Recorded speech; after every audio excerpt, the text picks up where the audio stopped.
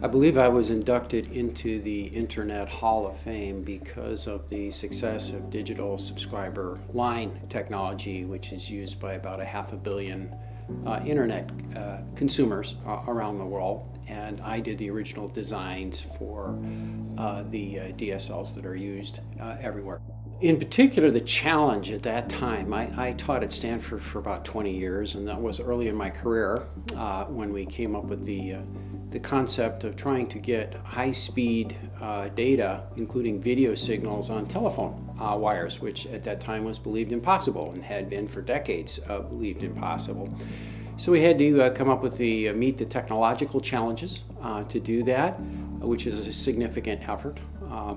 To come up with designs that were very adaptive, very artificially intelligent, if you will. Each DSL connection, people may not realize, it's very smart. It actually adapts itself directly to that particular telephone line. There's over 1 billion phone lines around the world. So that was the technical challenge. There were several noteworthy partnerships that were helpful in the efforts that led to DSL. First, I have to say thanks to Stanford University, all the students that were involved. There was a tremendous number of them, some of them joining the company that we formed to do this.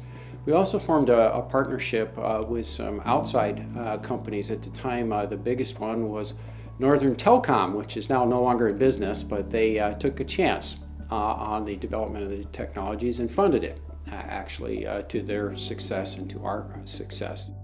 Well, it's very rewarding. It's the #1 fixed line technique for internet and has been for decades and will remain for the next decade. So I never quite anticipated it would get to be this big, 500 million users and still growing around the world. So it's very gratifying to see ideas that you came up with and defined and tested actually used by everyone. So it's almost impossible to believe when I use it myself. I designed this thing 20 years ago. So I could tell you a story.